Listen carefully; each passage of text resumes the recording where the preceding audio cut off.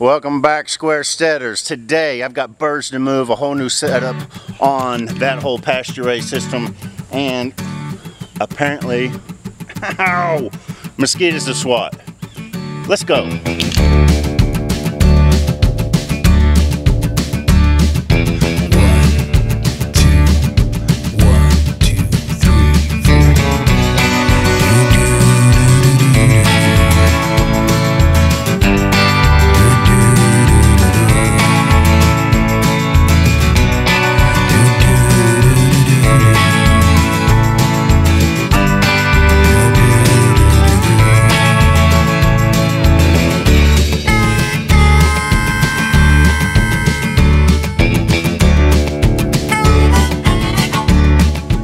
So the turkeys have finally made their way into this area that was a pasture, and if you see behind me, you probably can't tell very well until I get right up on it, but a lot of that grass is about over knee high on me.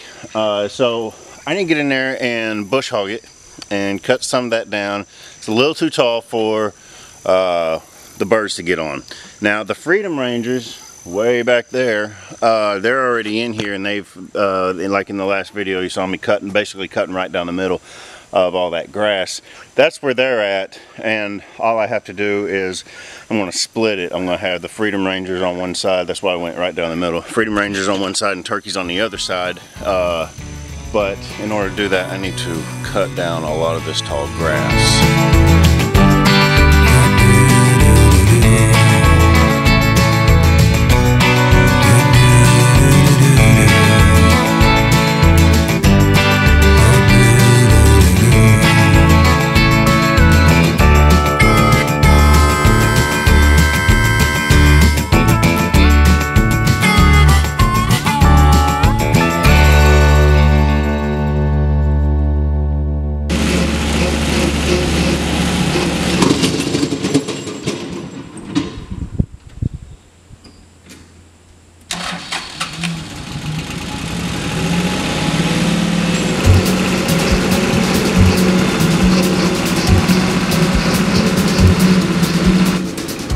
That's the downfall to clearing land by hand.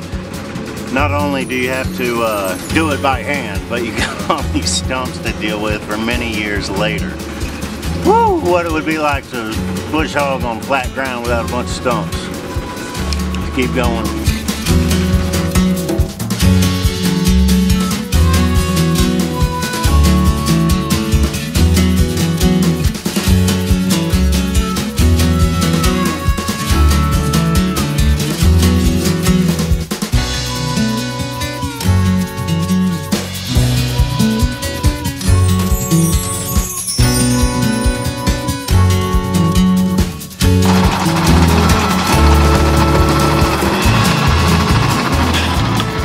Makes it rough on my equipment too.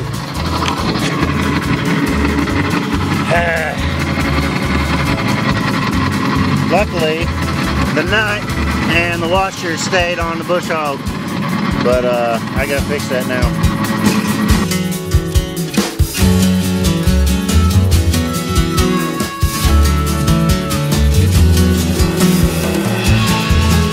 Alright, I hope that did it. So, back to work. Okay, now that the pasture is bush hogged and cut down a little bit, I just moved the chickens into their new spot, and I think what I'm going to do is give them a little more free range. I'm going to go ahead and grab our spare Premier 1 fencing and give them just a little bit of an area to free range and just give them a little bit more area. I've got the fence, I might as well.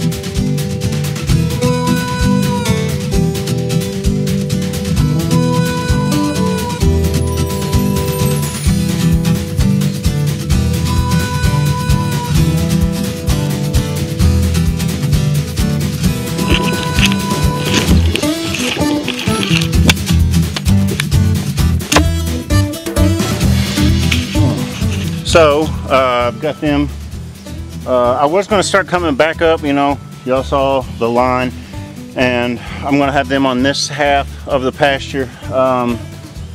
but I think I'm going to just go ahead and fence this off and see how long it lasts, you know, see what kind of disturbance they make. I'm just going this little corner, this area that I couldn't bush hog very well.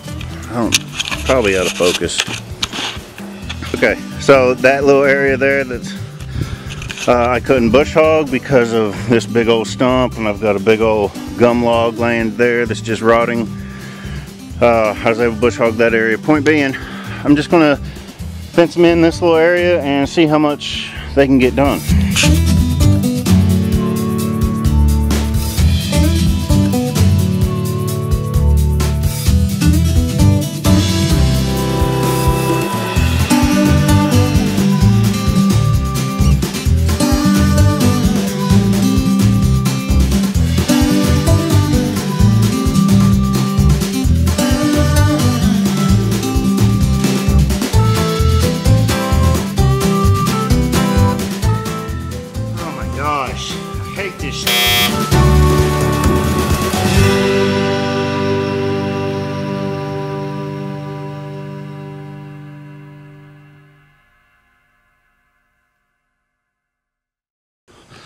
Okay, so there they are. You know, I like this Premier One fencing.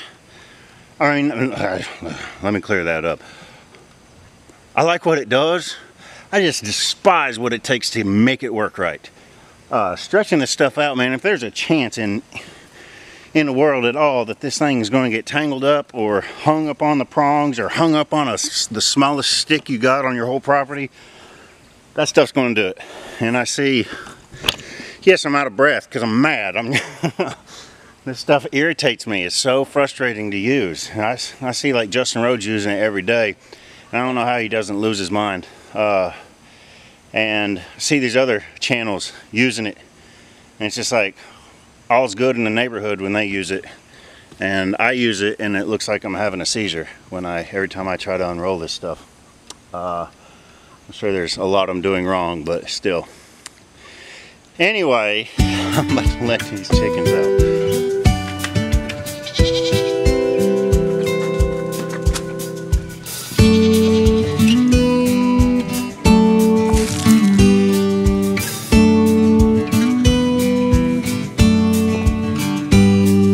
You're free.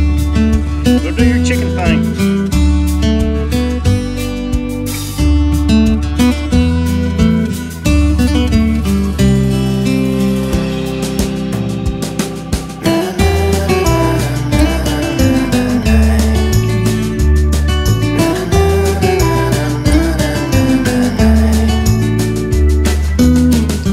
So I decided to separate this area and give these chickens an area, and I'm about to give the turkeys an area.